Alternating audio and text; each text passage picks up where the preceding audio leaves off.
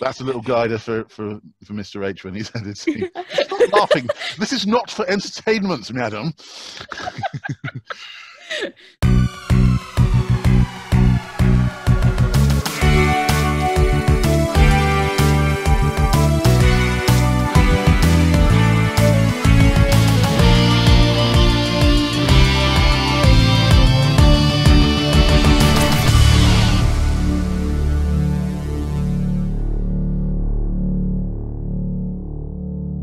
This is serious stuff, you know. Serious business, okay.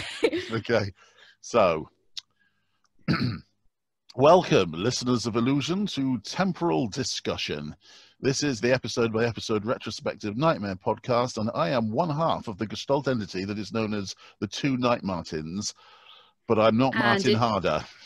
Yeah, and it may surprise you to know that I'm not Martin Harder. I'm, in fact, Knightmare connoisseur, voice actor, and YouTuber Amy Davies. Yes, unfortunately, Mr. H is entirely unfit for duty today due to a case of frost action. Or, actually, he was just too lazy, so he said, Martin, you go and do it, will you? You know. Pretty much. Those of you with keen ears and with a long time aficionados of the Knightmare online community may well recognise Amy's voice from a couple of the Duns Helm Players specials we put out recently. And indeed from some of the other Duns Helm Players plays that we've done down the years. But most of all... Yeah, thankfully with a better microphone. Thankfully with a better microphone than I used to have. Nowadays, well, so's mine. I'm not going to deny my shame on that. But most of you will recognise her from her YouTube channel, Queen Creeps, and as the voice of Gricha McLaggen in the Harry Potter fan film Voldemort, Origins of the Heir. She's a bit of a star, this girl, and I'm very proud that I discovered her. Ah, smug mode. Yeah.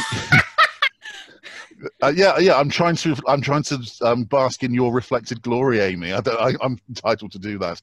Oh yeah, absolutely. Go ahead. I've been looking forward to this. So anyway, Amy, tell me, what does Knightmare mean to you? Okay, so yeah, like you said, Knightmare was actually my introduction to voice acting because you were the first voice acting director I worked under back when I was 13. I'm 22 now, so that was like... Director? Yeah, Me? Yeah. Director? I love being massively... I love being massively overrated, but that's going too far. I just sent you the lines and just said, yeah, just speak them into the microphone and away you go. Director. Correct. No, I love that. Thank you.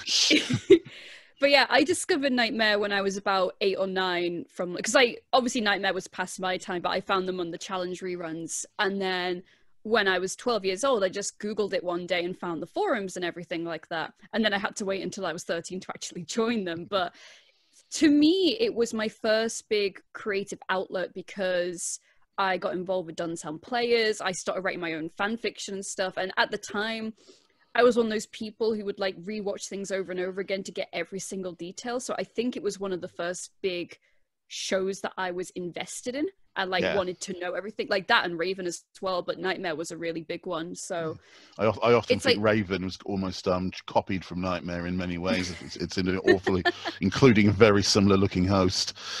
Inspired. Yeah, sorry took inspiration from Knightmare.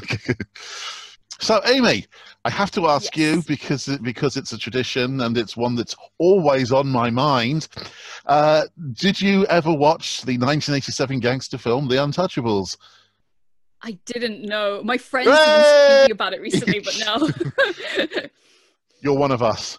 We're basically the running subject of discussion is we can never be bothered to watch it. So, and we really struggle to find any guest speaker who will actually admit to watching it. So, Christ. so there you go. Now today we're looking at Series 2, Episode 3, which was first broadcast on September the 19th, 1988. Which is really shocking to me because I can still remember watching it as new. You don't remember it as new because you weren't around back then. I was minus 10 years old. Oh, the excuses you come up with not to do your homework. But yes, yes, it was. I do actually remember quite vividly watching it the very first time it was broadcast. So. I'm an old man, Amy. I'm an old man. You say this was. You mentioned to me before we started recording, though, that this is actually quite a special episode for you personally, even though you weren't around. Do tell. It is. Well, like you said, I remember watching this vividly as well because the very first episode of Knightmare I ever watched, because I watched it on the Challenge reruns, I believe was episode 5 of Series 1. But this one in particular, I remember really clearly, and I was watching it before. There's kind of like two separate memories for me when it comes to Knightmare. There's like the second memory where it's like I'm watching it now and just been like, oh yeah, this and this and this. But the first memory is where the memories are very vivid, so I can remember details, but sometimes, you know, like when you're a kid and you watch something and sometimes you remember things wrong, or you remember things differently. All the time, including over Knightmare. Yeah, exactly. But this is the one, for some reason, I would have been about 7 or 8 when this ran. This is the one I seem to remember consistently. Like I was watching it before and just like, oh yeah, I remember this part and I remember this part. And also it's special because the team's from Merseyside, which is where I'm from. I was going to mention that. You've stolen my thunder, damn you. Yes. I knew you'd enjoy that.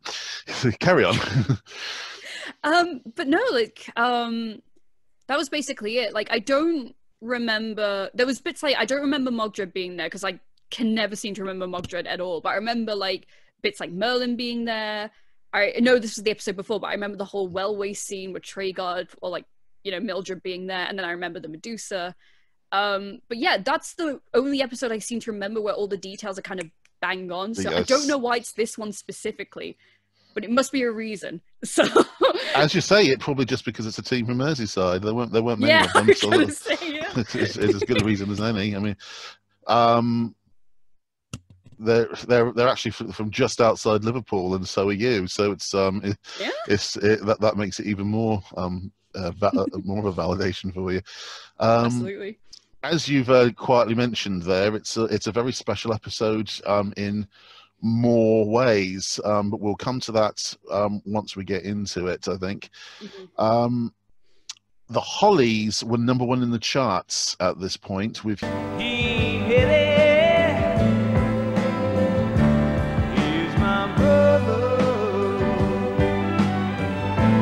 and the #1 movie in the UK was the Phil Collins movie Buster. Phil Collins in his motion picture debut as Buster. Keep on running. A small-time crook. Keep on hiding. Oh yeah. Be your man. With big-time dreams. What is it? Elizabeth Taylor's jewelry? It's a Royal Mail train. 1 million quid. I take it you haven't watched Buster either. I didn't know Phil Collins made movies. Nah, so, but anyway, we've now set the scene of 1988, but there's also, we have to set the scene for the episode of Knightmare. So if you're ready, time turns, the fire burns, time out is gone, this podcast is on.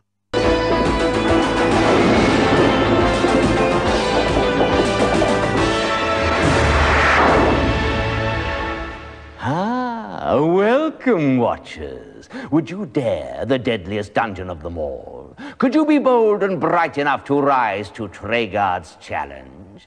Judge then, for one such quest is now in progress. How fare the challengers? Well, let's discover. 4 Shropshire lasses, glory-bound, were forced to dash when a monster frowned. But though they fooled the talking wall, A ghostie trapped them in its thrall. And so the challenge passed in time to Chris and pals from Merseyside. The magic chalice is their quest. These lads are out to do their best. But though a snake can't make them quail, it's getting hot upon the trail. And even I have had a turn. So, will they win or will they learn? Some of the virtual rhymes that we have in Knightmare are just criminally bad.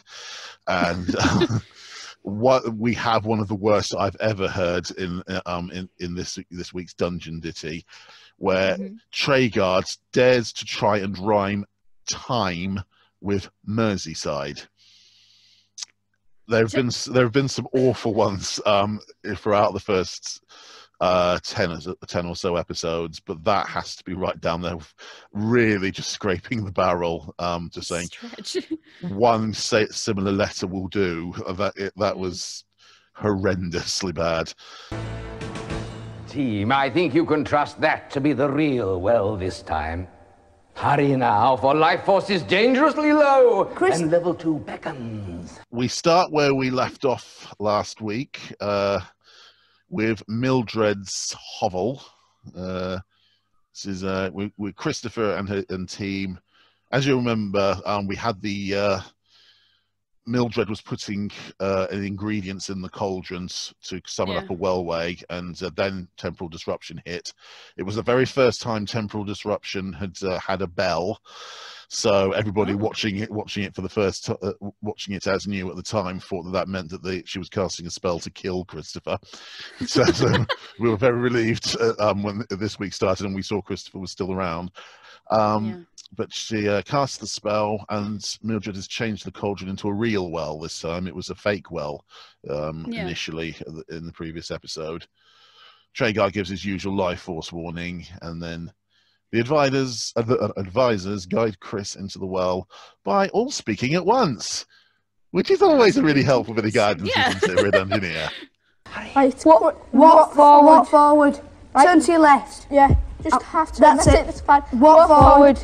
Can you turn to your left? Turn to your left. Now walk forward. Can you feel the well? Yeah. Right. Now climb into it. One up steps and another and into it. Into it. Come on, clever clogs. Into it. You go. No, that's actually interesting because, like, I found watching this that this is one of the better teams in terms of like directions. They are, yeah. Which, so I'm guessing it's like the sort of first level panic, because I normally find a lot with winning teams as well, they're a bit clumsy during like the first level, but once they get to level 2, they get their bearings. It's once they get into their stride, literally in the Dungeoneer's case. But it's there are times even when they're in level 3, this lot have to start getting a little overexcited, and they all start shouting instructions at once. But we have, as me and the other Martin have discussed in some detail, there are far worse ones for that than this particular crew. God, speaking of temporal disruption, though, I have a little story about that. Go ahead. Because I remember very clearly in the first series where, like, Treguard would be like, temporal disruption's imminent, and then the fire would freeze. But it's ingrained in my head where he'd say, like, will this team do this and that, or will the dungeon win again? And I don't know whether that was specific to season 1 or not, but I genuinely thought that that's what he said at the end of every single quest. So when I was rewatching some series 2 episodes, and I was just like, where's he saying it? Yeah, He's not saying it. It was pretty much. It's very easy to get that impression from season 1, because it was pretty much the way all but one episode ended in season 1. They just kept on playing the same recording at the end of every episode in season 1, and had everybody going with their forehead against the desk and say, "Will you say something different, please?" And the beginning of each episode, except for the first one, also was the same recording over and over and over. So it was very maddening. It was not great TV having that same sequence used over and over. I think Tim Childs realised fairly quickly while watching it back week after week on the television, maybe we should stop doing that and come up with one for each episode. So season 2 is a lot better in that regard. Certainly, it's a lot better in most regards, if we're being quite honest with ourselves. Yeah, absolutely. Should mention, before we get into the guts of the episode, this is actually possibly the fastest episode of the early years. Chris and team really find their stride almost straight away when they get into level 2, and they just shoot through chamber after chamber at a pace Linford Christie would have been proud of. It was just, I almost wondered whether the production crew were having trouble keeping up with them, getting the next rooms ready.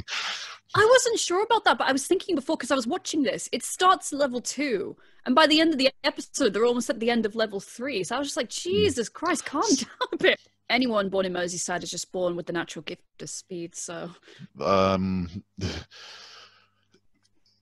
Beware double meanings when you use the word speed, by the way. But, I think I know what you mean. I spend a lot of time on Merseyside, actually, living in Manchester, and so it's very nearby. So they become Chris becomes the second Dungeoneer to reach level 2. How's about that?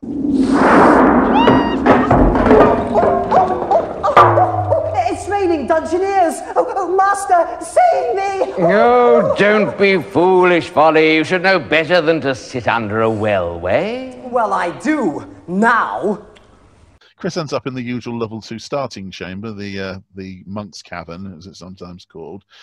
It doesn't have Cedric in it for some reason, but Folly makes his return after 2.5 quests. Folly was actually my first big introduction to Knightmare, because like I said, my first episode was season 1, episode 5, where he did that the right hand to the left hand riddle. Yes. So my first experience was literally him doing that riddle and then the team running into a bomb room. Now that is a hell of a hook. It has to be said that. Yeah. You start with something really surreal and meta, and the very next thing that happens, kaboom! That is going to draw in a lot of kids. It has to be said that. It has to be said. Polly is going to ask them a riddle that, in truth, could have any answer you like and wouldn't necessarily be wrong. Now listen carefully, Christopher. Fleshy Jack was quick to act, but thought about it later, while Stodgy Sid just thought and thought, but action did not savour. Steady John said, "Steady on, I'll think while I have time, but when time's run out, it's best to act before I'm in the slime." Now tell me, Christopher, and don't delay, except of course for thought. Are you like John, or Jack, or Sid? Choose right and gain reward. I was gonna say, I was listening to it before and I wasn't really following it. Yeah, it's basically he's asking you to, he's describing 3 different people, one of which is too slow to act, one of which is too quick to act, and the other one which is just gets it just right. And which one are you?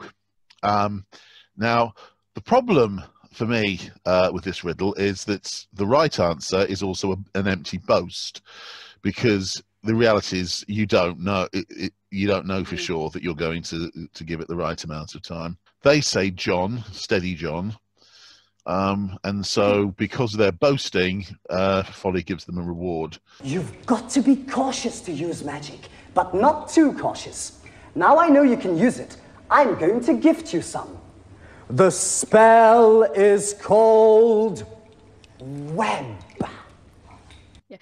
This scene actually is another scene I remember very specifically, because Folly, the way he grants the spell, he kind of puts his arms up in the end as an arch thing like that. Yeah. So I don't know why I remember that specifically, but I think he says the spell is web, but in my mind from when I remember watching it, I remember him going this is the web spell, which is a bit more dramatic. Isn't it? Yeah, I always notice that gesture and I think, why get excited about a spider's web? It's Folly. Yeah, it's he does this really, really grand gesture with his arms. He sort of bends down low and bows and then stands up straight to her dramatically and hurls his arms around. I'm just thinking, you look like you're drowning while trying to do the butterfly stroke. Just give them the spell and knob off or something, will you? And he does, to be fair to him, once he's given him the spell, he does knob off, and his laughter is even more irritating and unforced than usual. But it is an important moment. They get a very, very useful spell. Oh, by the way, have you noticed at the beginning of the scene, somebody seems to have moved the wellway further back in the chamber, because instead of them landing near the bottom right corner of the cavern, they land almost on top of Folly, who's sitting on Cedric's chair, or well, not chair, I'm not sure what it is, an ottoman or something. Like box thing. Yeah, a box, that will do. One thing I should mention, when Folly gives them the food, and he says to Christopher, "Don't put any more weight on, for goodness sake." Do you think that might have been a bit cruel to any to any watchers who were have body dysmorphia issues or anything? Oh my God. I don't know. I'm always looking at things that they did back on TV back in the 1980s and thinking, they wouldn't do that now. We get a lot of those ones when we're doing these podcasts. I was listening to some of like the old not the audio plays from Dunzell Plays, but like the other ones from like Ross and all them. Yeah, just a quick plug for everybody to make clear. That's the Knightmare Adventures audio series. Yeah. It's another bunch of audio plays parodying the gameplay from Knightmare rather than just storylines with the characters in it. Yeah, nightmareaudioseries.webs.com. There you go, Ross Thompson. Don't say I don't do anything for you. And you, Jake Collins. We very kindly plugged yours. Very kindly plugged your plays there. So anyway, plug ours. Anyway, they have the web spell. Folly makes an irritating laughing noise, and then he buggers off. And therefore, Chris buggers off through the only available exit, and he enters the Mills of Doom. These are the Mills of Doom. Beware the darkness below. The center of each cog is safe, but Christopher must risk the teeth to exit. Guide him with care, but hurry. It's actually the very first few of the Mills of Doom. They didn't appear in season 1. Really? Really, yeah, they weren't in there. It's like a lot of firsts for this episode. Yeah, it's the Nightmare season 2 is not as similar to season 1 as you might think. There's a lot of there's more changes between the two seasons than you might realise. So a really, really geeky one that I notice. A few other people notice it as well. When they're moving between chambers, in season 1, the chamber will just go straight backwards into a red void from the front of the screen. In season 2, it sort of swings downwards and backwards away from the front of the screen. Only a pure nerd would notice that, but I noticed it. Very first episode of season 2 when I watched it, I noticed it straight away. That's moving differently from last year. I don't know what that says about me. I think I'm telling myself I deserve praise for it. Just remember the little details. Yeah, that is an incredibly little detail. It's a rather menacing name, but it is really just another timing puzzle. It just come up with a slightly different form for it. It is an early form of CGI graphics, believe it or not, rather than just hand drawings. There's things moving in the background that are hand drawings, but the actual mills themselves are CGI. And gives you a sort of a foretaste of some of the stuff that would come along in, especially in seasons 6 to 8. A lot more computer generated stuff. It was really well done, like regardless for the time. Oh yeah, it's excellent. One of the problems I noticed with it is that as it keeps on repeating the same cycle, if you watch some of the clockwork in the background that doesn't have anything to do with the cogs themselves, you notice it starts to slow down, because I think because the computers at the time were so limited, after a few cycles of the same animation, the computer itself was actually slowing down. The processor was getting overheated by it. So at that point, the puzzle actually slows down as well. So it becomes easier to do correctly, but at the same time, it also requires a lot more patience, because the cogs, the cog teeth are moving slower and slower, so you have to wait longer and longer to get around. Because of the CGI, because it's CGI, the Dungeoneer, when they're stood on a cog, doesn't turn with it. On the Spin Dizzy, which you see in seasons 3 and 4, they're actually stood on a circle, and when it rotates, they rotate on top of it because it's physically turning. The excuse you got here is the center of the cogs are actually standing still. The teeth are on a groove on the outside edges, and so only they are going round and round. So that's the excuse. It doesn't quite explain how, when a Dungeoneer actually steps onto the tooth, he doesn't start getting carried with it. But they spent so little time stood on that bit that we'll let it go. Yeah. I love this room for this episode only because they obviously keep giving him directions from like their view. So when it's like sidestep to your right, like they're looking at like his left as well. Yes, as Mr. H has mentioned in one of the notes he's given me, Advisor Kenneth gives some of the most unhelpful directions I've ever heard here. So, he gives. Can't argue with that. My favorite part was like they were lining him up to go, and then obviously because they told him to go the wrong way, he sidesteps to his left, and then one just goes, "Oh no, he's gone the wrong way." Oh no, he's gone the wrong way. Yeah. Do you notice, watching closely, that Christopher gets away with a late step from cog 1 to cog 2? No, if you watch closely, you actually see that the two cogs have come apart again direct beneath his feet, and he should have fallen through there. He might have got away with it simply because they wouldn't have had a good animation yet for people falling. Crushed to death. Fair enough. Also, one rather interesting detail, or semi-interesting detail, I think it's slightly interesting. The sound effect you get from in the background of the Mills and Doom of the mechanisms moving around, that was recycled in seasons 5 and 6 for the Descenders. Which travelled between levels. The Wellways are what we used to travel between levels in the first 2 seasons, but they came up with more and more different methods starting in season 3. And the Descender, which is basically just a fancy name for a lift, was introduced in season 5, and you could actually use on and off right up until the end of the series.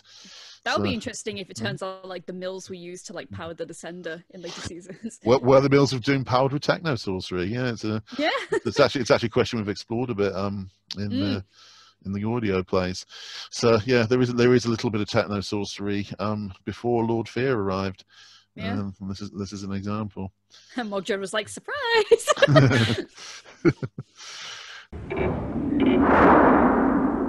What am I? You were in a hallway, like a bit like a cavern. You were on a bridge, don't move. Underneath the bridge, they're like all worms, like that was on the level. Hurry, team, for this is the Vale of Worms. One false step here, and Christopher will be feeding them. Mr. Hardy, your spelling is atrocious. I've just checked the notes you forwarded to me, and you spelt veil like the sort of thing women wear over their faces. No, it's V-A-L-E, Mr. H, not V-E-I-L. I have been editing for so long. So long. About the spelling, do I look like I give a Veil covered in worms. Yeah, can you imagine that? A veil of worms. Awful! What a horrible thing to do to a woman. God almighty. I present you the bride. But they could have done without this scene, because it's just like all they do is walk straight. Yeah, and that's it. There are better things that are done with it in later episodes. It does rather just get in the way of this scene a little bit. Go on, it's time, we'll go. What am I? You're in a smallish room with 2 doors in front here. One is, both of them are blank, but in front of one there is what looks like a guard, and he's carrying a staff. Stay where you are, vacant features! They emerge in the axe room, and it's guarded by Cedric for some reason. Yes, it's funny that, isn't it? Why was Folly guarding the monk's chamber, and Cedric suddenly been transferred to here? And And whilst we're on that subject, where the hell is Gumboil, the lazy git? Why isn't he guarding this chamber? Sorry. Somewhere. Yeah. Oh, of course, silly me. That's why the monk had to retreat there, and Folly had to nip down the wellway to cover for him. So yeah, he demands a password. Team doesn't have a password, so they need to cast a spell, and it's accompanied by some spirited Skyrim NPC acting because he has to stand around in silence for a bit, waiting for them to like actually do the spell. Yes, this is something a phenomenon we've encountered before, and it's also something that you get in the film Existence, where they actually describe it as NPC. When you're playing a computer game like this, the computer is always waiting for you to do a certain action before I let the story carry on. And whilst that's happening, the characters, the non-player characters, are always sitting there just repeating the same action over and over and over and over, and it starts looking embarrassingly unnatural. What is spellcasting? Spellcasting. Go on. W. Password, come on! E. B.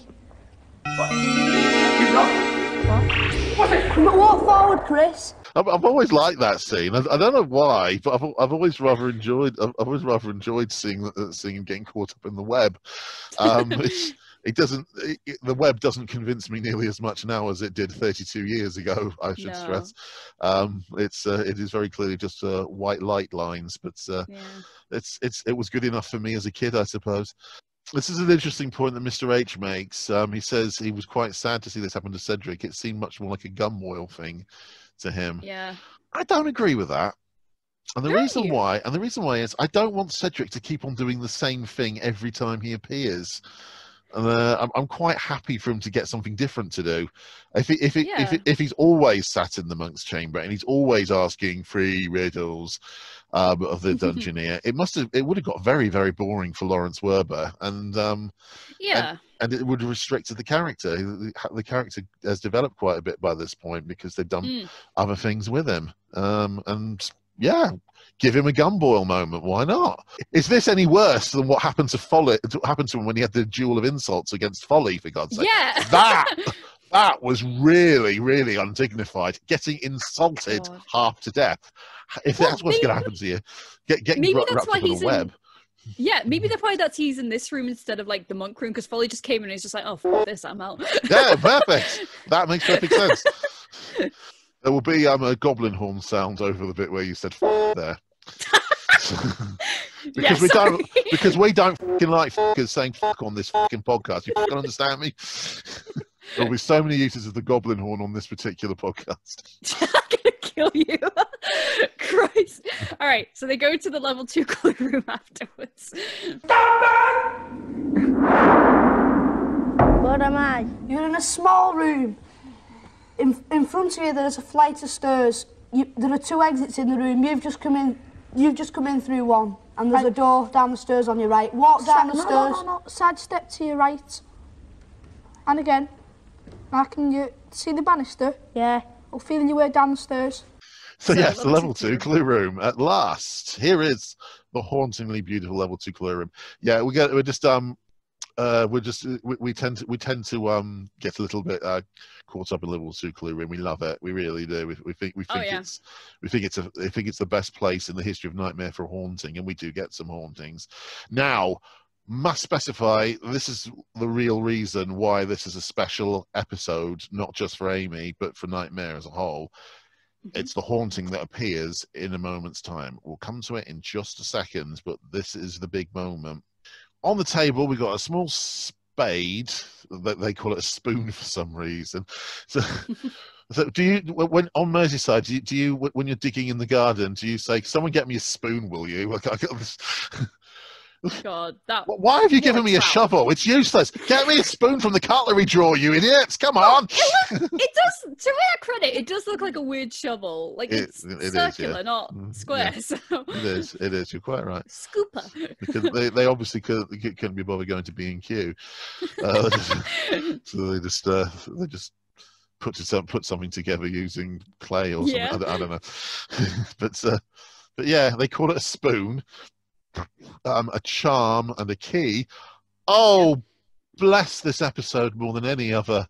That the key doesn't talk when they pick it up. No, Casper!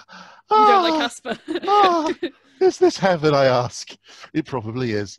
Yes, there is no Casper in season 2 until the last couple of episodes. What's wrong with Casper? I am going to give you the benefits of the doubt and spare your life for saying that. But I will only spare it this once. All right, thank you. There's also half a grapefruit, which the team seem to think is a broken eggshell. Why they think they're going to get much nutrition out of a broken eggshell, I really don't know. But they still recognise it as a food item. Mm-hmm. It's also nice of one of the advisors to think of making use of the banister rather than forcing a person who's blindfolded to try and walk down the stairs. Do you think in the middle? Any of the Dungeoneers ever fell down the stairs? I am certain at least one did. There's one in season 1 who really treads extremely heavily as they're going down the stairs. And I've come to think, I didn't mention it at the time, but because I didn't think so, but I now come to think that was actually a retake, and he was treading so heavily to make sure that he didn't have a repetition. But yeah, I think they did. I think they did. The eggshell goes into the knapsack, whereupon one of them realizes actually it's a grapefruit, and then comes one of the big moments in the early years of Knightmare. Examine the big spoon, Chris. We'll see if there's anything.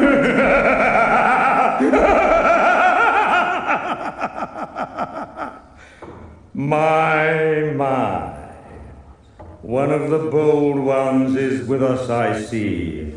One of the bold yet brainless ones. Quail intruder, look upon Mogdred and quail. This is only my image. Continue on this path, and you will meet me in person. That will be interesting now, won't it? You must understand, team, that no true quest is unopposed. It is in the nature of evil to struggle against truth and justice. Remember, fear lives stronger in the threat than in any deed.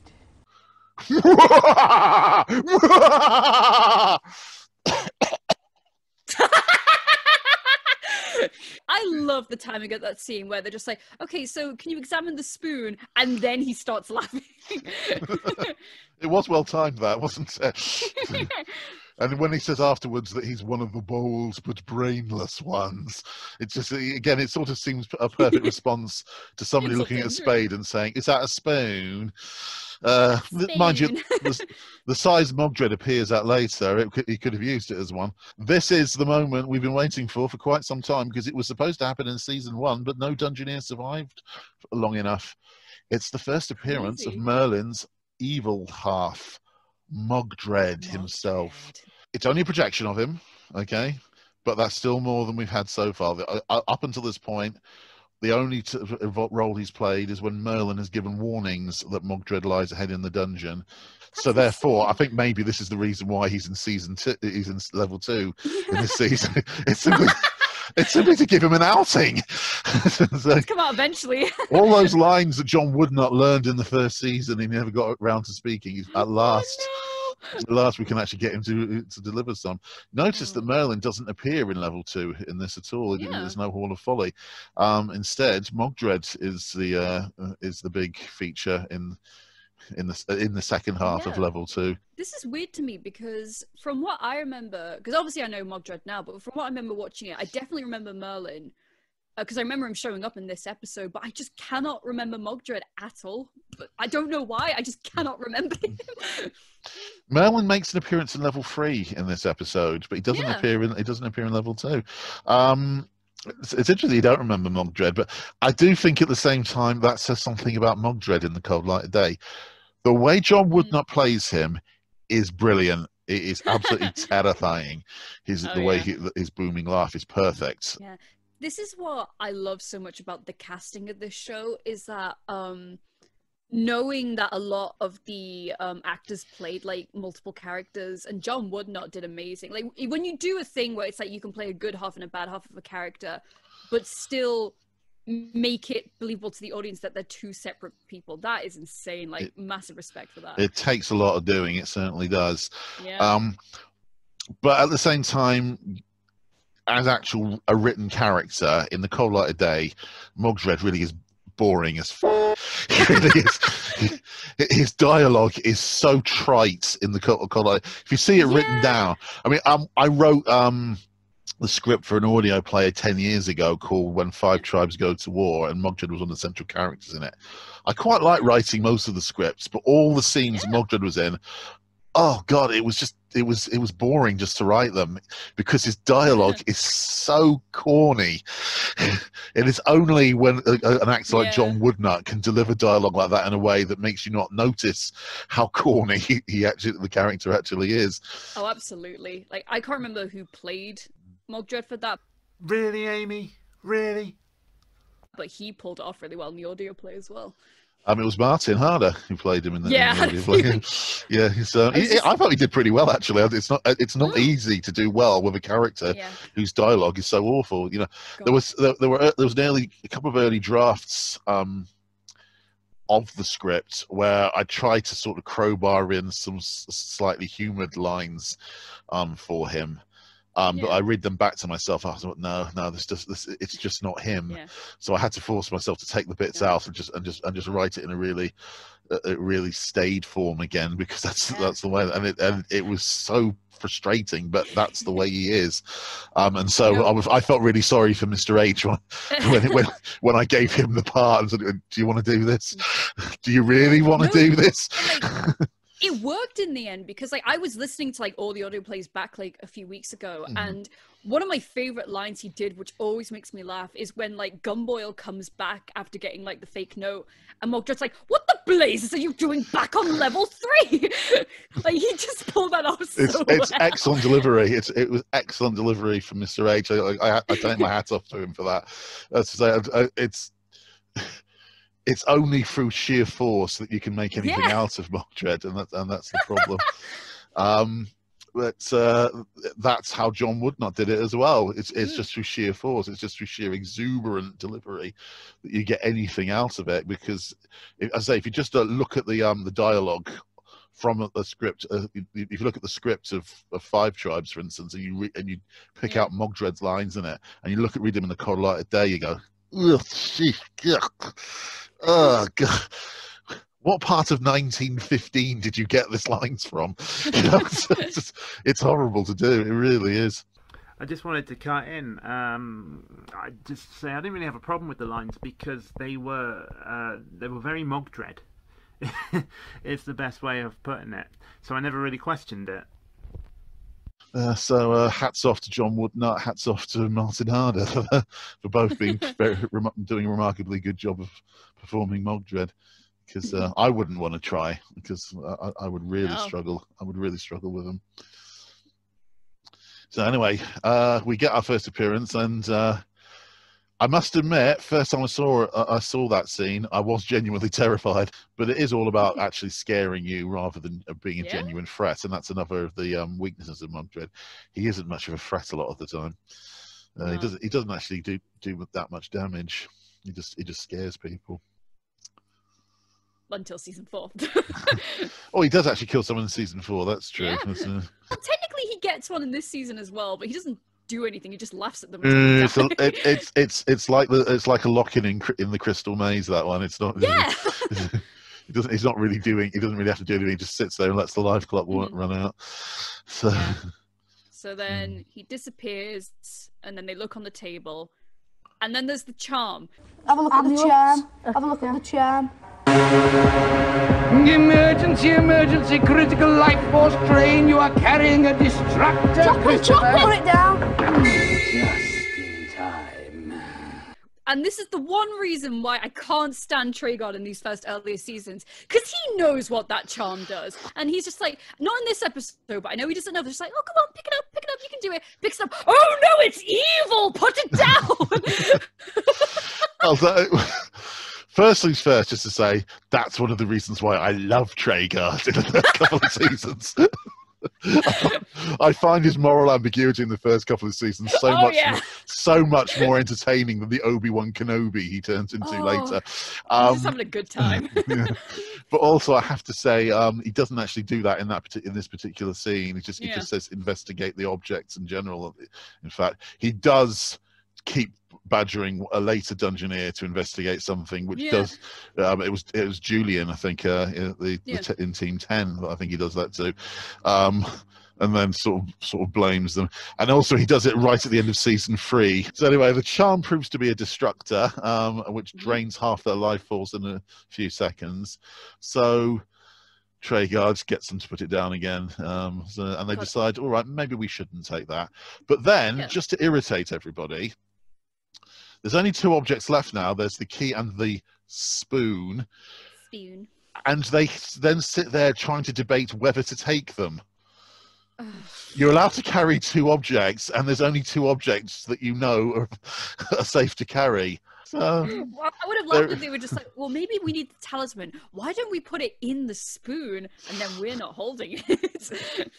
That's actually an interesting idea, because they could then give the talisman to Mogdred later. But, oh well, they didn't have you on the team. They didn't think of that, did they? No. But there you are. Yeah. So they are getting into their stride in terms of manoeuvring, but they're still having the odd moment where you think, oh, for heaven's sake, don't be so stupid. Yeah. Just pick up the 2 other objects and get out of the room. Which eventually they do. Where am I? You're in a small room. In front of you, there is a man, and he's playing with something on floor. Oi! You! Where do you think you're going with that spade, then? Who said you could come in here? Eh? Well, I don't care what you say or who you are. You can't come onto an authorised site without a card. That you can't, against the rules of the guild, that is. Of course it is. Our first view of the mine. It's also the first meeting with a satirical character, a rather topical character. His name's Bumptious. Bumptious is a dwarf miner, although he may he may not appear very dwarf-like. I sound like Olaf. Well, he may not appear very dwarf-like, you know what I mean? He's a stickler for the mining and rules. You can tell I spend a lot of time in Liverpool, don't you? Yeah. But yeah, so this guy, he's a stickler for the mining guild rules, and then Chris has a spoon, which he was supposed to take, and then he's just like, oh, how dare you have that spoon without a card? But beggars can't be choosers, I guess. You got to remember, this was only a couple of years after the miners' strike. Really? Which was, it was, well, I think it's 3 to 4 years, so it was maybe a little bit longer than I'm remembering. Yeah. But it was only slightly afterwards. And if you actually study the way Bumptious behaves, you realise he's a parody of Arthur Scargill. And yeah, so it's sort of a bit on the late side, but sort of topical for the time. And Bumptious he's a bit bureaucratic. He's got a whiny northern accent, so sort of central northern rather than Merseyside. But he's there to sort of say, this was the sort of guy who was leading the miners. Is it any wonder they lost? So, it's a shame. It's a shame they lost. I was very definitely on the miners' side, but maybe if they'd had a better leader, things could have worked out a bit better. I think is the point that Bumptious is conveying.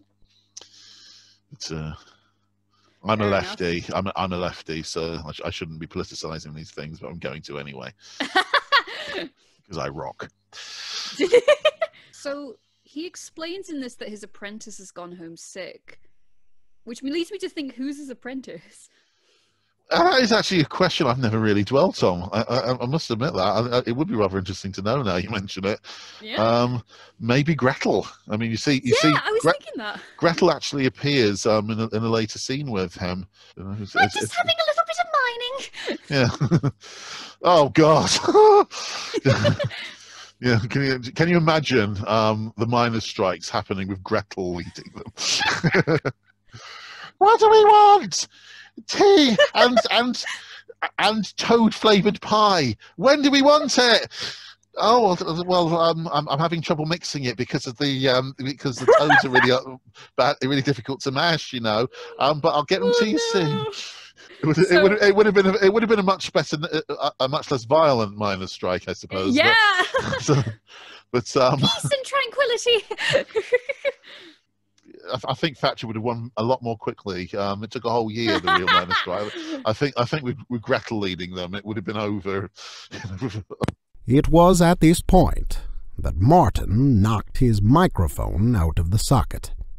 Because Amy was too polite to say anything, Martin continued talking for 3 straight weeks before he realized. But that's the kind of thing you come to expect when you record a podcast with Martin O'Doney. All right, perfect. Right, so yeah, bumptious. Just restoring my expression to the one it was when we finished recording a moment ago. So anyway, we've got Bumptious. He's an Arthur Scargill impersonation, as we were saying. He was a parody of Arthur Scargill.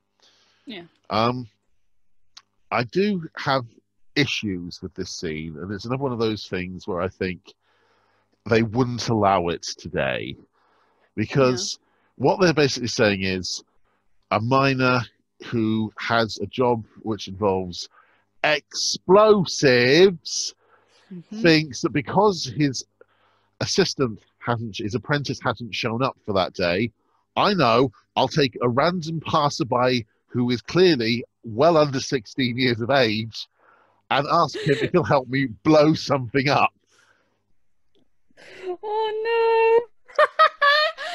I think that's a really good thing for children's television to encourage, don't you? I'm sure it's fine. Oh my! What a brilliant idea. And it gets worse as the scene continues. Raise your right hand. Raise it. Come on, raise it. No, just raise it like that. That's it.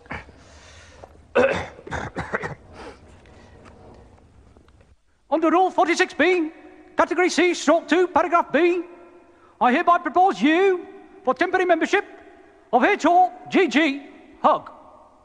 All those in favour say aye. Aye. All those against? Nobody against. Motion carried. Right, put your hand down. Come and stand by this plunger here. That's it. Can you see it? Yeah. Right, put your hand on it, but don't press it down whatever you do until I say so.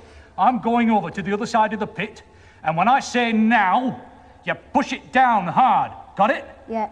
Good.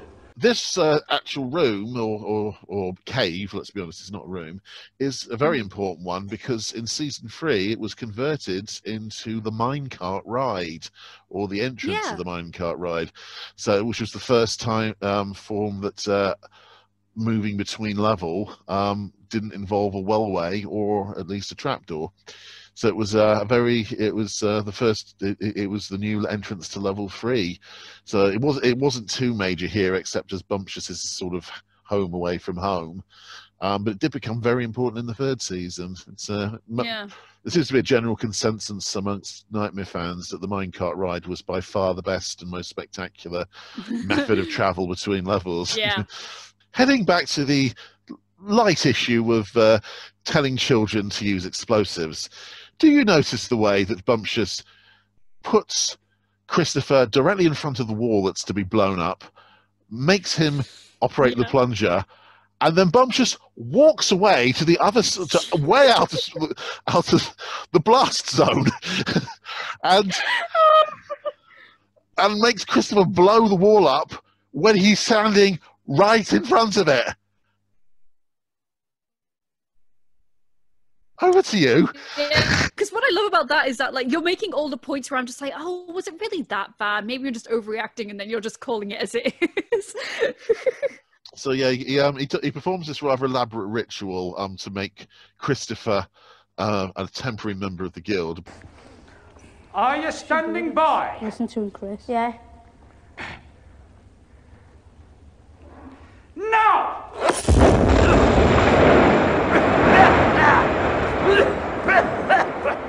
Messy. See, you can't get the right powder these days. Christopher blows up the wall that he's standing directly in front of. Not a single bit of debris gets anywhere near him.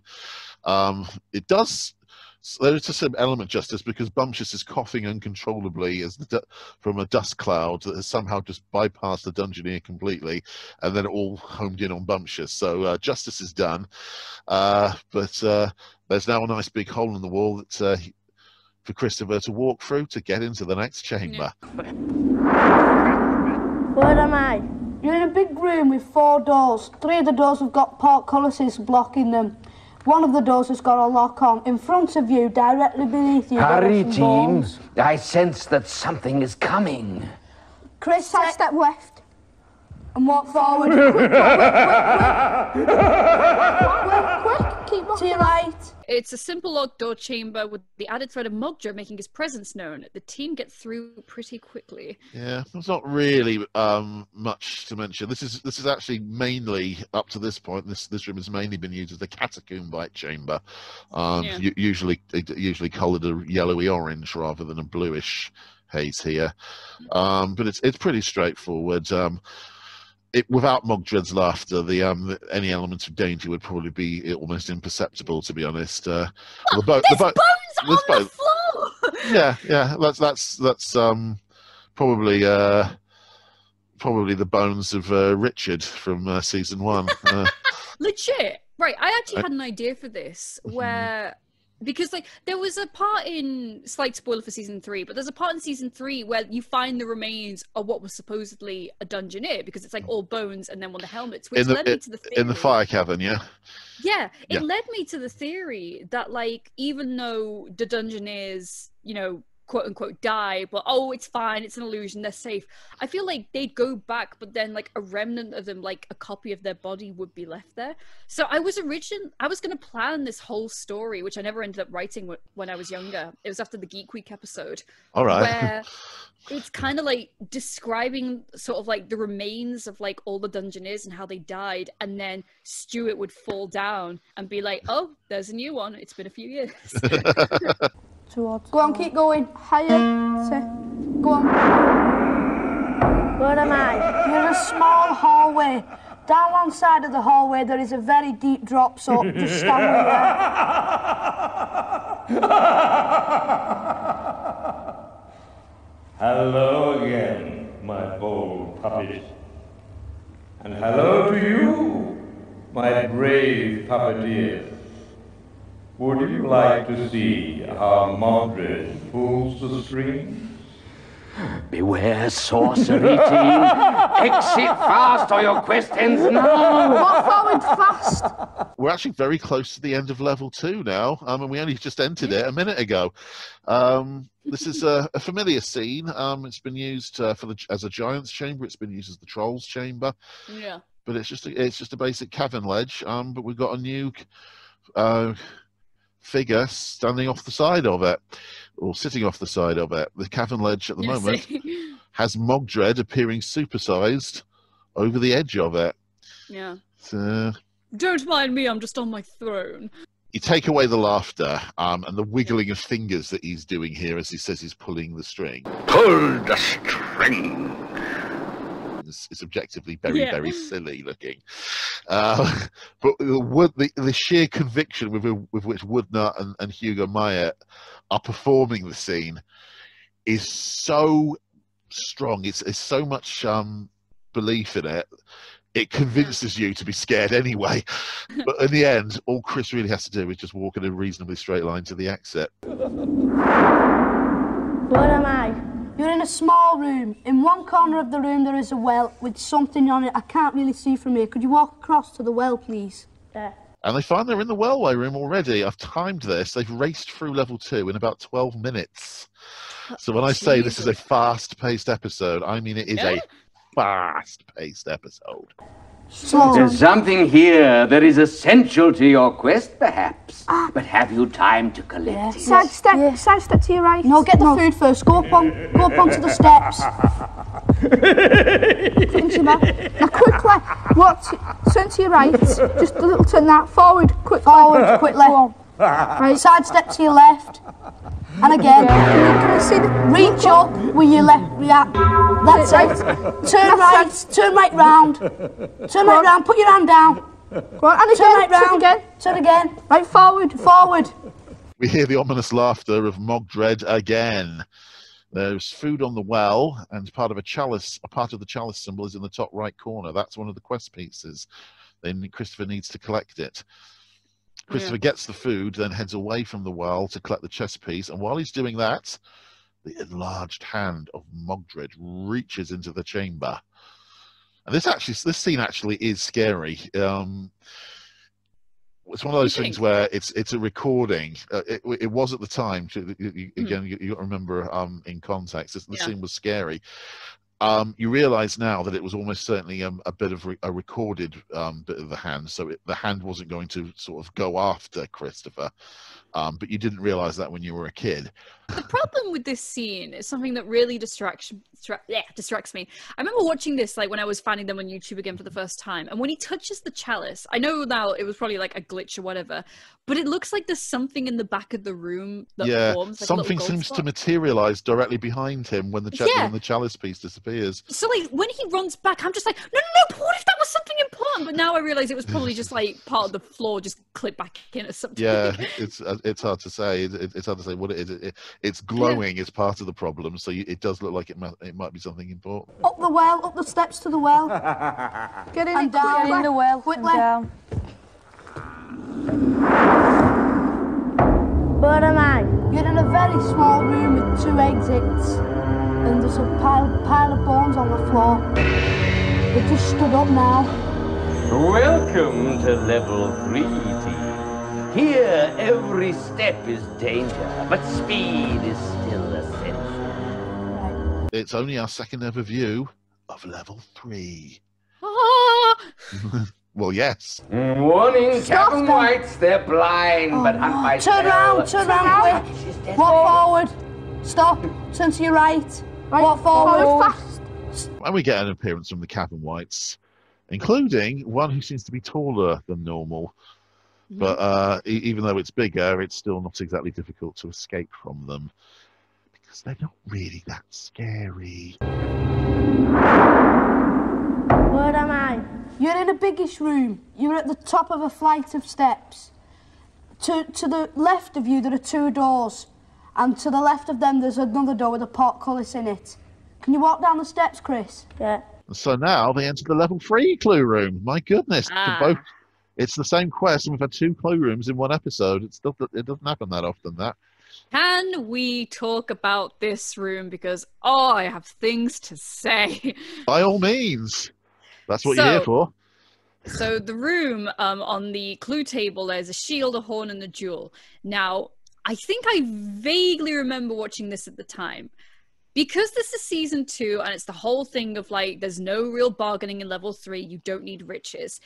I can kind of forgive this for the fact that it's season 2, and I feel that will be a bit more ingrained once people have watched it and like go on to the later seasons. That's fine. I completely understand. But when you see a shield with a white little orb in it, that's just like, ooh, look at me, like all glam like that. Why would you ignore it? You obviously need it. Well, this has always been a grey area for me. The reason to ignore it would be because it's a weapon, and one of the main bits of advice in the adventurer's code that the dungeon is given out. Yeah. Unless there's an indication to the contrary, you assume a weapon is the weapon of your enemy.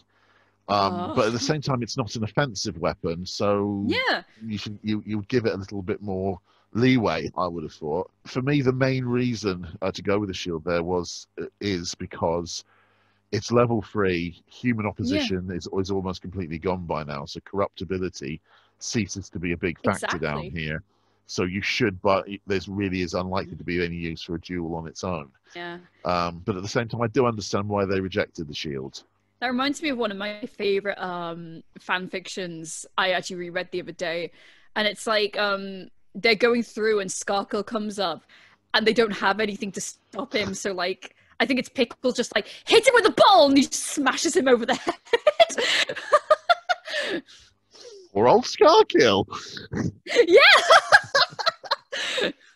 You see, you enjoy the blood curdling side of Nightmare still. Oh, don't absolutely. Don't pretend that your sense of humour has become any less morose and dark. My name on YouTube is Queen Creeps. Of course, my humour is morose and dark. Plug. Sneaky plug. Absolutely. Take the horn and the jewel, Chris. Right, now turn right round. Turn to your right a bit. Now walk forward, quickly. No, stop. But anyway, after a brief bit of panic when they almost direct Christopher straight into the path of an oncoming Cavern White, beyond that, they do manage to straighten up and they disappear through the right-hand exit. Keep going. Go on. Where am I? You're in The horn you carry was Joshua's. The wall was brought here from another time, another place. Use your wits. We're now in the room where Richard and his team in Season 1 met their fate. But Christopher is fortunate because they selected the horn from the level 3 clue room. Joshua's horn. Oh, hello. Pickle. That's my girlfriend. Pickle. Behind me. Chris, blow the arm. And again. And again, quick. And again, blow the horn. Again, go on.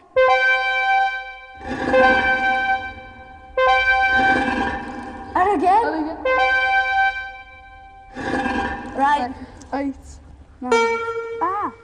Well, investigate, team, investigate. A few blows of the horn produce a surprisingly high-pitched 2-note sound, but it does bring the wall down, as the Bible says, and so the walls came tumbling down. But having got rid of that, it reveals Merlin's meeting point in level 3. An M talisman, entirely animated, appears on the table. So we are now actually in uncharted territory, though. They've now got beyond the point. Now then, walk forward to the table. Can you see anything at all? What's this? It's a cabin. Thou wights, be gone! Yes. Congratulations, Christopher. Your friends have brought you far and guided you well. Soon you may have more parts of your quest, but even when you have all the parts, you must still find the way out and make the parts whole again. As a reward for your progress, I gift you one single spell. It is the spell Unitas. Now, be brave. You have but a short way to go. The whites return. Out fast while you may. Sidestep to your left. How close are they getting here? I didn't actually know at the time that it was just 3 levels, because Traeger had actually said in the first season the precise number of levels is not known. So I thought it literally could carry on forever. At the end of Season 1, Traeger suggested that the Jericho 6 wall might have been the final hurdle. That was misleading, as it turned out. But because he'd said that, that again gave this impression, oh my word, now they got beyond that wall. Yeah, they're like there. The exit could be on the other side of the next door. No.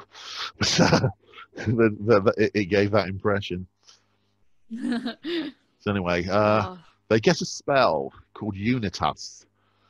Or, as if it had been handed out in the level 1 clue room, I imagine it would be called Unit Arse.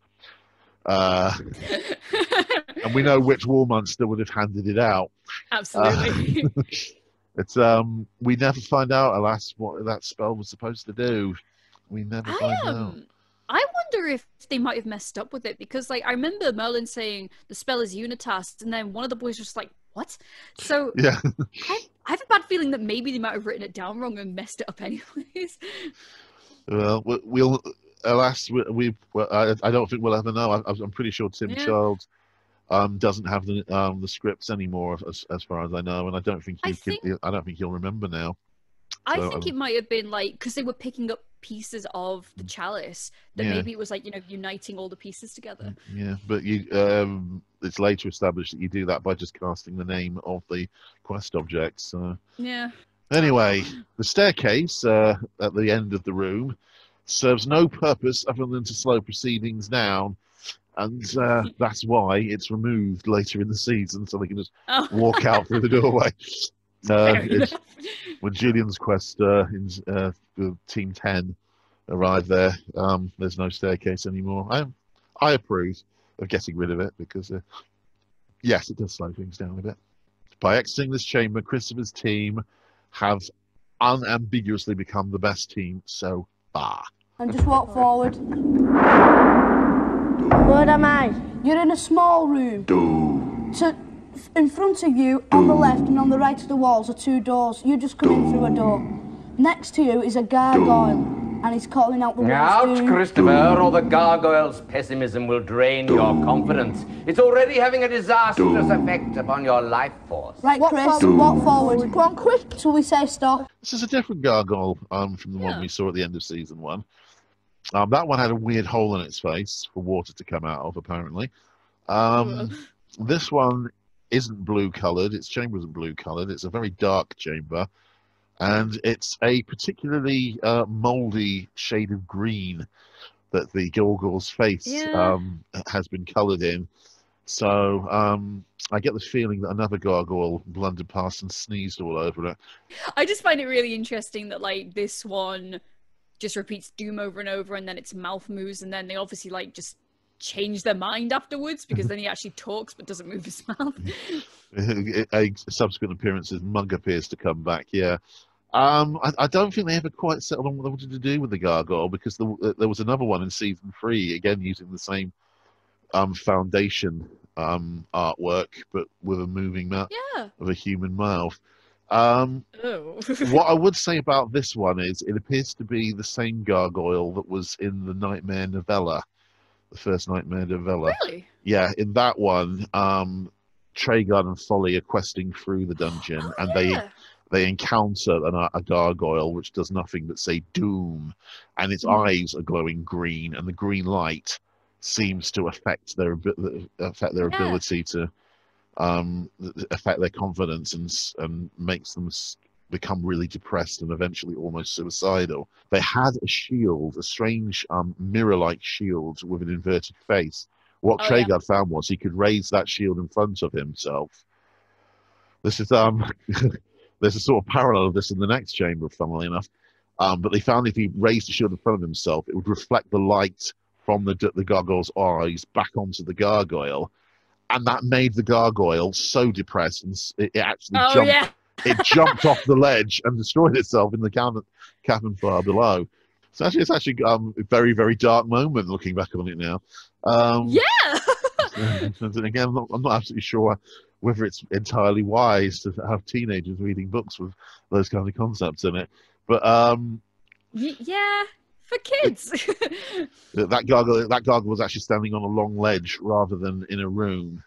So it just jumped off the ledge once it becomes so much in despair. For some reason, having been destroyed, that gargoyle then reappeared in the games section at the end of the book, when the reader can play as a dungeoneer himself. Now here, Christopher doesn't have to hold up a shield in front of himself. He just has to walk out through the very, very obvious wide open exit. Turn to your left and walk forward quick. Go on, keep going. Where am I? You're in a small room. In the room there are there's a face right in front of you. I can't really see much more. Yeah, snakes. Alright, it looks a bit like Medusa. Right. That aforementioned shield with a reflector service would have been very handy in the very next room. Over to you, Amy. This is the fabulous Medusa room. Oh, Christ. What happens in here is that they come in just like, ooh, there's a Medusa, and then Treguard just gives... There's a gigantic face with snakes, and with snakes in its hair. I wonder, what could it be? Oh, is it a Medusa? Oh, God, yes, it is a Medusa. And then Treguard delivers the unfortunate line of... What you need here is the magic shield. But of course, you rejected it. this scene stuck with me because not only was it the Dungeoneer that was affected, but for the first time it was the advisors as well. Oh dear. Dear, dear. It seems all I'm going to get out of you lot is a stony silence. And as for Christopher, he's certainly no better off. Like, they all turned to stone. That was terrifying. What it establishes beyond any doubt is that the Medusa is the deadliest creature in the dungeon. It's probably even deadlier than any of the sorcerers. I think it only showed up twice, didn't it? 3 times. 3 times. Oh, 3 times. Yeah, it would appear twice in season 2. It would also appear in season 3. You need a weapon just to be able to stand in the same room as it. If you don't have it, you automatically lose then and there. So it's an extremely powerful monster. The fact that it can even affect the advisors, again, underlines that it's a powerful monster. But it has to be said the stone effects are a little bit lame today. They were okay for 1988, but they do. It's just basically a freeze frame of them, coloured grey. Photographs like that existed since about 1900, so I'm not going to give the series any points for that. But it was okay for the time. But don't worry, watchers. Things aren't quite so desperate as they appear. Look with me now beyond the dungeon wall. Christopher, Paul, Kenneth, and Christopher, the dungeon defeats you, yet the dungeon salutes you. For the lack of a proper defense, you have failed in your quest, yet you have traveled further and braved more than any other team to enter the dungeon so far. Thus you become our current champions. By far the best team, by far the best quest so far, but again, it ends in failure and defeat. Because... I'm not absolutely sure why this was. There was no dismiss spell here. And I don't know why that is, because even though they're frozen to stone, you would still require magic to restore them outside the dungeon. Yeah, I feel like it would have been a bit awkward just dismissing stone, so... Ooh, I suppose it might be. Fine, they're fine. Disney ending, everything's fine. It has to be said, later seasons handle these sorts of things better, because by the time you've got that far, you don't deserve a dismiss spell. You deserve something a bit more respectful. So they introduced the Unite spell to deal with that. But yeah, they just seem to be in 2 places at once. Everybody, you've got statues of them sitting in the dungeon antechamber, and you've got them standing outside waving in that cliched 1980s game show way to say goodbye outside the dungeon. So reflecting on the team, they are perhaps a little unlucky. As I say, it's a bit of a question mark over taking a weapon when there's no clue saying you should. But at the same time, is it wise choosing a gem when you're in level 3 when there's no human opposition to bribe? So, I think maybe they could have thought like, maybe we could have appeased Mogdred with the gem, but no. I think Mogdred is above that sort of thing. Mogdred is interested in power, not wealth. He's got his evils, but avarice isn't going to be one of them, because it's that sort of thing is beneath him. Yeah, of course. If he wants wealth, he can just steal it very easily. But anyway, the team are rightly saluted as the new champions by default, rather than actual champions. They have been by far and away the best team. They're one of the best teams, I would say, in the history of the series. Not to win, not to actually win. There have been champions in the history of Knightmare who were not as good as that team. Like, I'm not biased because Merseyside. Yes, you are. Yes, you are. I'm a little tiny bit biased, but like, I think in terms of like direction overall and like how they responded to the challenges and stuff, they were never like, they were never like. They didn't not need into it. Like, they knew what they were didn't doing. need prompting very often, especially after level 1. Their movement was very fluid, which is why they absolutely raced through level 2 like they were hurdlers or something. And they went a long way into level 3 as well. They went a lot further than an awful lot of other teams who did get to level 3 down the years. As I say, I think I rate them above a number of the sides that actually did win it. I rate them better than Julian's team.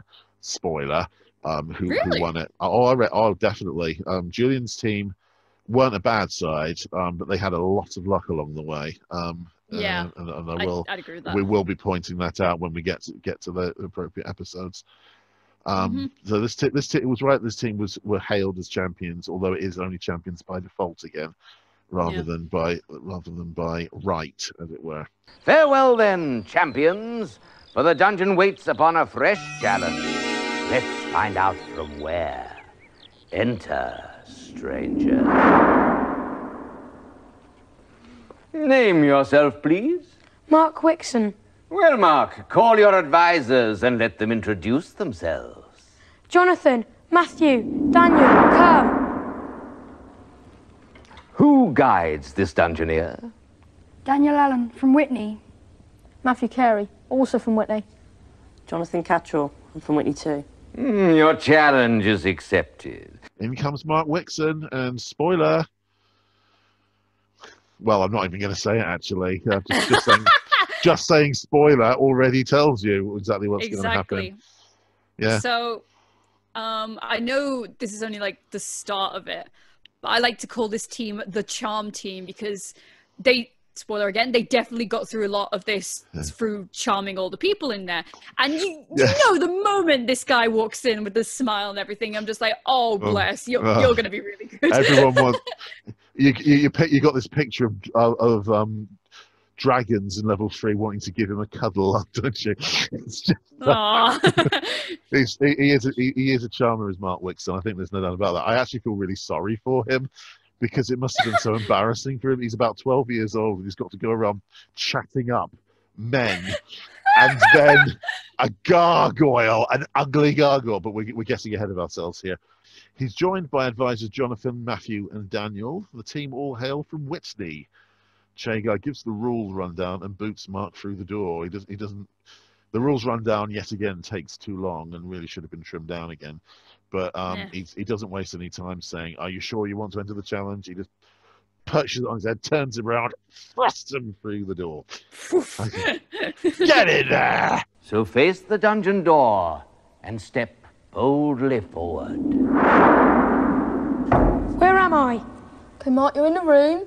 There's what looks like a lever to your right, and there's 5 stars at the end of the room. 5 stars. You want me to move anywhere? No, there's something floating about on the room. The fire burns, the dungeon twists and turns. The wheel must be stopped if your quest is to start, T. Okay, Mark. The brake lever is over to your right. Okay, Mark, sidestep to your right. Keep going. Keep sidestepping. Okay, stop. Go forwards till I say stop. Okay, stop. Reach your arm out. Pull the lever, Crunk.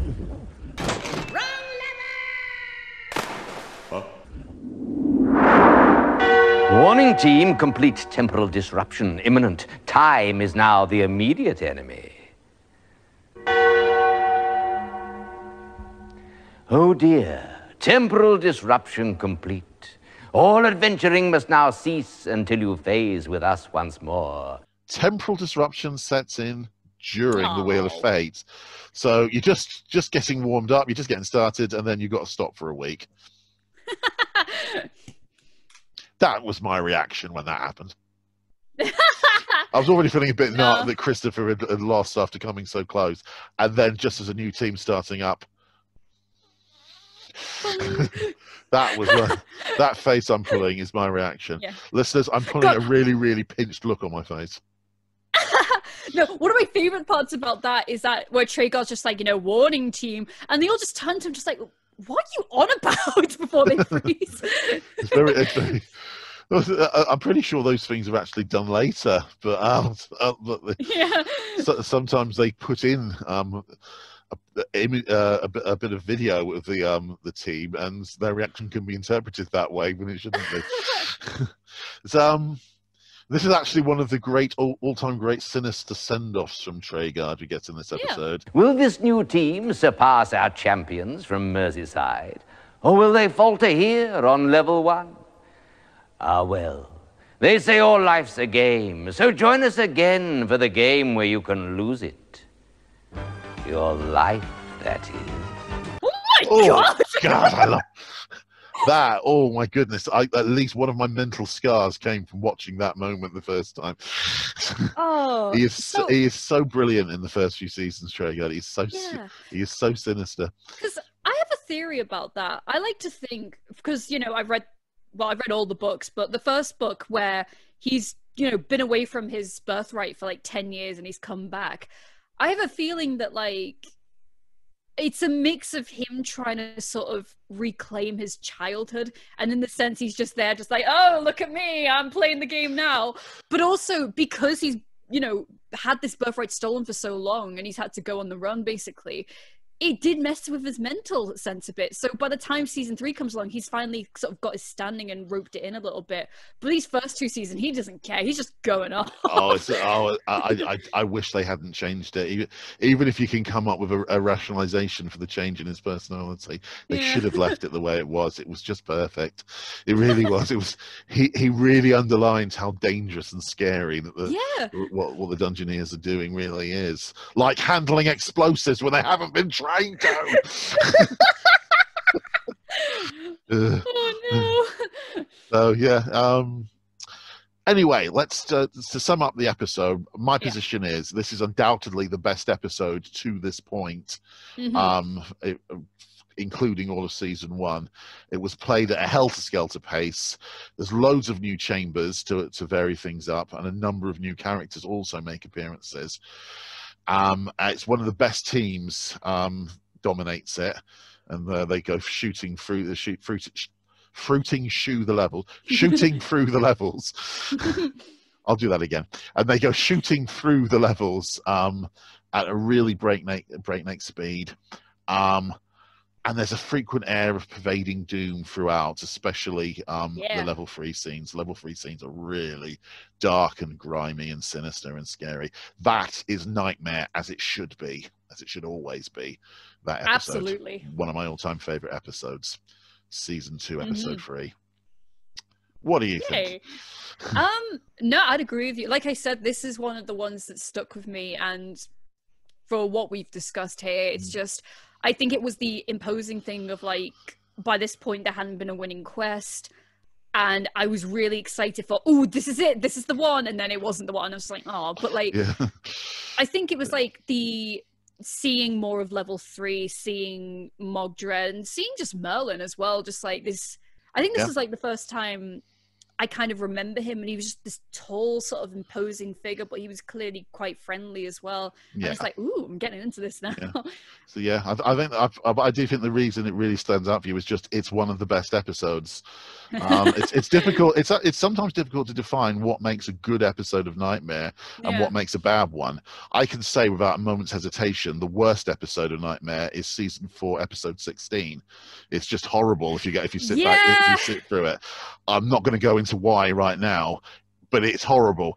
But this is one of the great ones. This episode is one of the best ever, partly because it's played at an unusually fast pace for Knightmare, but also it's got such variety in it, and it's got this air of doom surrounding it, and that makes it a great episode. And that's probably also among the reasons why it sticks in your head so well, because it's how Knightmare should be done. Yep, I can agree with that. Wonderful. Before we go, I now have to plug a few things. You can find us on Twitter at Knightmare Pod. That's Knightmare with a K, no hyphens, no dots or other extremely phallic symbols. Just all one word, Knightmare Pod, Knightmare Pod. That's our Twitter account. I'll say that again.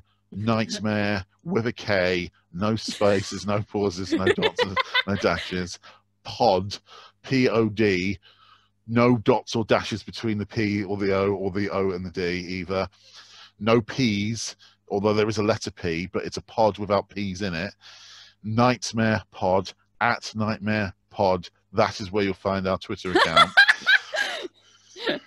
Secondly, we have a Patreon account. You can donate to it at patreon.com/NightmarePod. That's NightmarePod, K with a K at the beginning.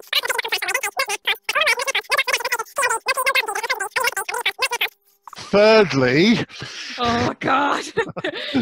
You can also email us at broomcupboardclub@gmail.com.